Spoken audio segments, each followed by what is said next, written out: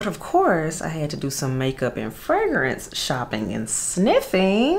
Welcome back to the channel, everyone. The Santa Maria here, and as promised, yes, I am back with more ATL content. This time it is beauty and fragrance shopping focused because I had to try out some new things. I was curious and do some exploring. As always, lipstick of the day, we went with ABH's Ashton liquid lipstick. This is an oldie but goodie at this point, but I'm glad it's still available. It'll be linked below as always, as well as everything that is on my face, because I know y'all like to know. Fragrance of the day, I've talked about this one in my recent haul video, but I'm enjoying this. This is Mimo Paris Centra. This is Orange Blossom, Neroli, Petitgrain, and Marshmallow. Very fresh, very green, but very good. I'm enjoying this. So Mimo Paris Centra is your fragrance of the day. It'll be linked below as always. But yeah, you all, I enjoyed my shopping while in ATL. It was rushed because apparently Atlanta closes early now. Everything was closing at 8 p.m., which was like, what? I remember the days when Atlanta used to didn't sleep. But anywho, went over to Lenox area, which is like the main mall, the main touristy mall in Buckhead, and kind of rushed into Phipps, but they were already closed by the time we got there. So for all intents and purposes, this video is focused on my time and shopping and trying on in Bloomingdale's. So let's get into it. First things first, in Bloomingdale's, I tried a makeup brand that I've been intrigued by, you all. Never tried anything from this brand before, never purchased anything from this brand before, and I'm talking about Charlotte Tilbery. And I've been noticing it's been trending on social media and things, especially like on TikTok and whatnot. Elves, have you tried Charlotte Tilbery products, makeup? How do you feel about it? Let me know in the comments below, please. But yes, got my little brown bag, and we're gonna get into what all we found out. So the main reason I was biased to going into Bloomingdale's with my limited time was because I have friends as well as former co-workers that are in there. So yes, as you all know, I used to be a MAC makeup artist, but I still have maintained my relationships in the industry. I'm happy to see my friends slash former co-workers blossom and grow to go on and do big things in different cities. Love to see it. So anywho, one of my faves is now with Charlotte Tilbery and gave me a full breakdown, rundown of the brand. Very excited, and most importantly, I was able to get a foundation match, y'all. So the foundation I wanted to try was the, let me get it right, this is the Airbrush Flawless Long Wear Foundation. I'll actually put a picture up of the foundation because it's one of those you've seen, but if you're not versed with the brand like I am, you won't know the names of it. But I was able to get a sit-down consultation with it, again, of course, by one of my trusted friends. And you all, I got 2 shades because apparently their foundations run very yellow, which is interesting. I do prefer a neutral undertone because that's what I am, but I can handle some yellowness. And I end up matching between either 10 neutral or 10 warm. So she was gracious enough to give me samples of both. So I will be playing in these, and I will follow up and give y'all an update on which foundation shade I like more, because I did try them on my face because luckily I didn't have on any makeup at the time. So I was able to get a real life match. And then these two were the ones I was like, I'm digging those. So that again is the 10 neutral and the 10 warm. So I'm excited to play in my samples. And then in the meantime, to further explore the brand, my good girl Dom, yes, if you're there, please go and see Dominique in the Bloomingdale's for Charlotte Tilbery if you're in Atlanta. It was able to give me this lovely gift bag, which is nice to further explore the brand because y'all, I'm seriously a baby and a novice to this thing, right? So in here, let's see, what do we have from Charlotte Tilbery? Because I love samples and being able to explore. So let's see, we have a Matte Revolution Luminous Modern Matte Long Lipstick. Check that out. I'll be playing with this, you know what? Let's unbox it. Okay, I have seen this lipstick style in Sephora. So we have a cute little mini. Gonna twist that up. So yes, and I've seen she has a lot of lipsticks now. What's this called? In My Kiss. Okay, so I'll be playing in this. It's kind of nice. So they have a lot of lipstick colors. I know they have that Pillow Talk shade. That's like the it girl shade for them. Els, have you tried their Pillow Talk lipstick? Let me know, do I need it? Is it everything? Talk to me in the comments below. I also got a Multi Miracle Glow Cleanser Mask and Balm. So this is giving cleansing balm vibes. So I'll definitely be playing in that. Then let's see here. We have some of their Full Fat Lashes mascara. So I have a sample of that. We'll be going in my travel bag because I got some more things to do this year. I got a lot of trips and weddings coming up. I didn't even know they had all the skincare, you all, in Charlotte Tilbery. So we also got a sample of the Goddess Skin Clay Mask. This is supposed to lift, smooth, brighten, reduce the appearance of pores for baby soft skin. I mean, hello, we can always use more of that. So I will be playing in this too. Let's see, anything else up in here? Yes, we got one last thing to play in. And this is their Goddess Cleansing Ritual Miracle Spa in a Jar Duo. So I will be checking this out. Have y'all tried Charlotte Tilbery skincare? I'm serious, this is news to me because I did not know they had a skincare line. So that is what I picked up from Charlotte Tilbery. Very excited because all of this was gifted. And yeah, we love a good gift. Now you all know me. When it comes to makeup, it isn't a makeup trip without me going about the MAC counter because as stated at the beginning of the video, that's where I was made. That's my home base, you all. So I had to slide by the MAC counter. In the meantime, while I was gone to Atlanta, this major event that takes over social media every year occurred. And I'm talking about the Met Gala, you all. Yes, the Met Gala. It always gives us a whole bunch of looks, viral things, people talk about it, yays, nays, all that. But also in the midst of that, we also get viral makeup moments. And this year, the viral makeup item was a MAC lipstick. And I had saw it and it looks very pretty. And I've seen that it's very flattering on a lot of skin tones. So I said, let me just see if I can get it. And they had it. So at the MAC counter, of course, iconic black bag. My bag is a little rough because again, it had survived the airport. But yeah, so the lipstick that went viral at the Met Gala and it's all over TikTok, this is from MAC. It's the Luster Glass lipstick, as you can see, and it's called Thanks, It's MAC. That's what it looks like. I'm gonna unbox this. As you can see, it's a pinky nude type of color. Luster Glass formula is always kind of sheer and shiny for those people that like a little bit of color but with more shine. And this is what it looks like. As you can see, a very universal, flattering type of tone. I'm excited to try this. First time buying one of the new reformulated Luster Glass lipsticks. But when I saw it, was it Lala Anthony, she wore this lipstick and I was like, okay, her skin tone's kind of similar in the family. She's like a little bit lighter than me, but it was pretty on her. So I said, okay, I'm gonna go ahead and get into the hype and I'm gonna get it. So this is the Luster Glass lipstick and Thanks, It's MAC. So I'll definitely, of course, will be linking that below too for those that might have been wondering about it. And I will be wearing it in a future makeup look because y'all know I like to serve a lip on here. So then I was also gifted a whole bunch of other samples from one of my good friends. You all, if you're in MAC and Bloomingdale's, please go and see Shaka. He's everything. I love him. He's so extra and amazing, but he knows his makeup and I'm here for it. I was gifted, let's see here, we have the Magic Extension. This is a fiber mascara, so this is new from MAC. So a very nice size sample of it. I haven't tried a fiber mascara in years. I'm talking like 10 years. So I'm excited to see what this fiber mascara is going to do, particularly from MAC, because I tried it, I think it was L'Oreal back in the day. So I will be trying that one out and I'll let y'all know how I feel about it. I also got a sample of the new Hyper Real Skin Canvas Balm. Check this out. This is supposed to be a moisturizing cream. Apparently MAC is going in more of a skincare direction lately because skincare is having a moment. Let me know what you think. How do y'all feel about this? About all the makeup brands going into the skincare realm lately? I don't know how I feel. I'm team color and makeup, period.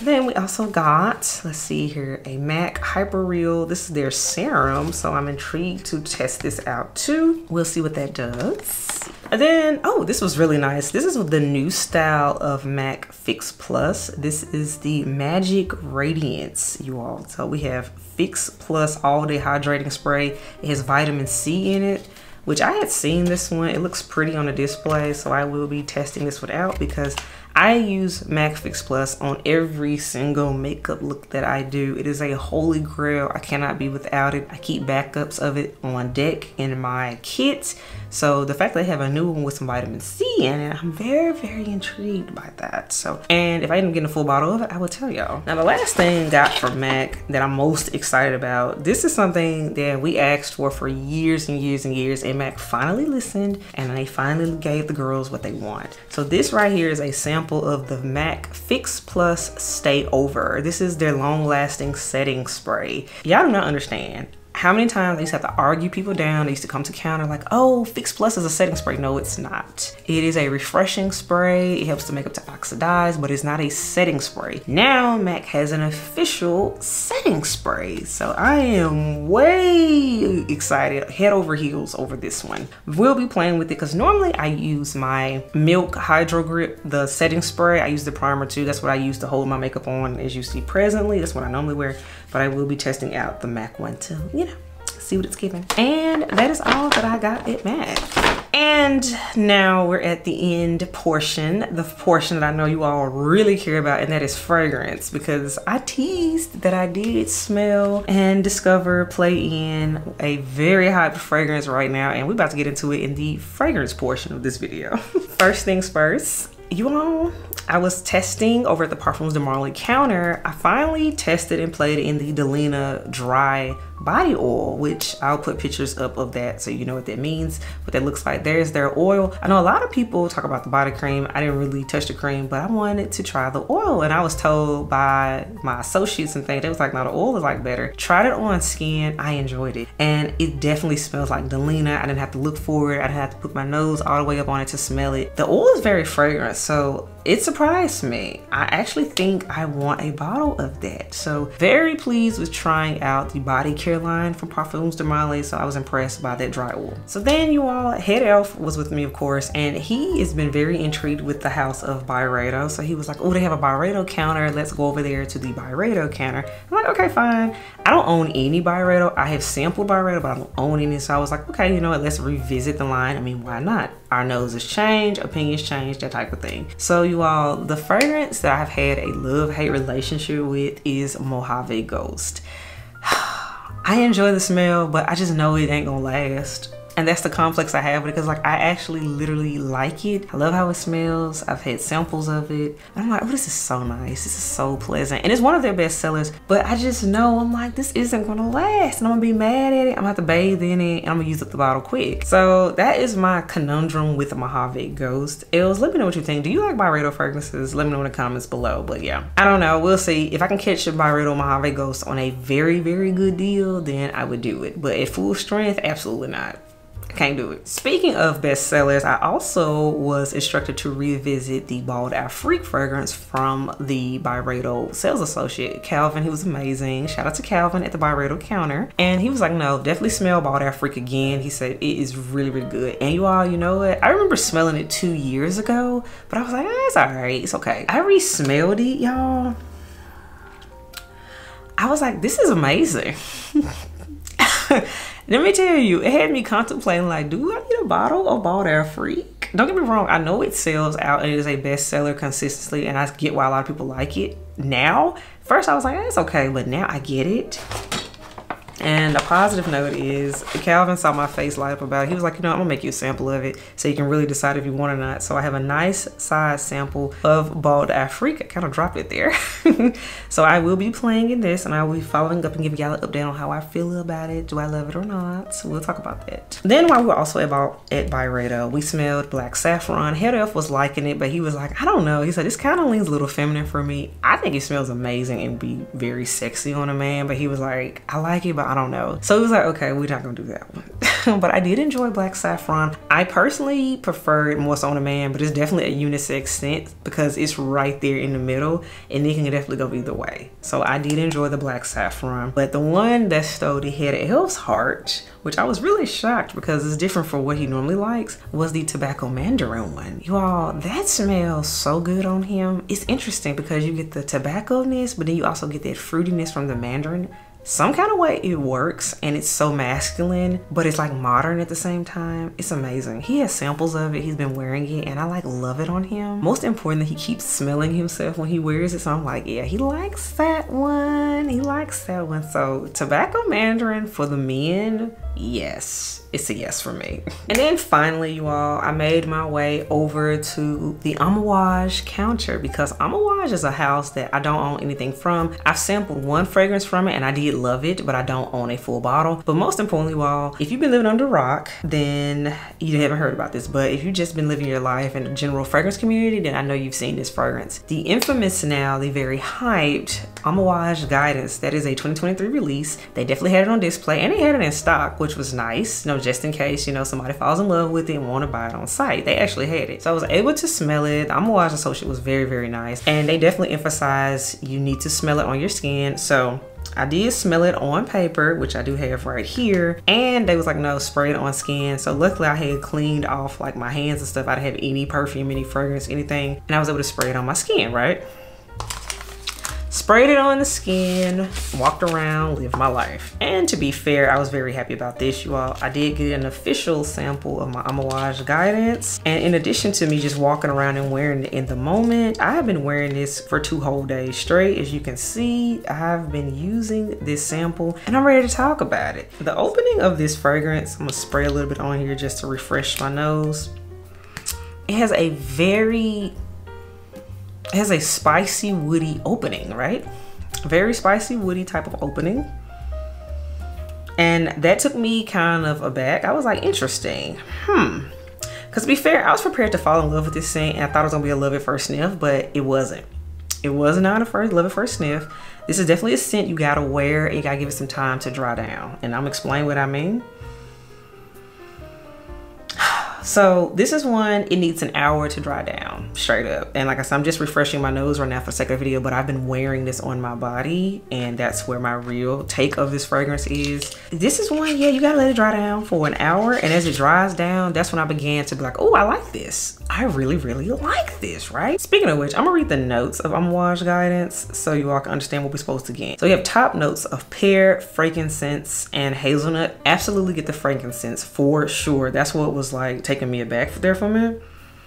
You get heart notes of saffron, rose, jasmine, sambac, and osmanthus. Okay. And then the base notes are cetus, sandalwood, acagalla wood, ambergris, and vanilla.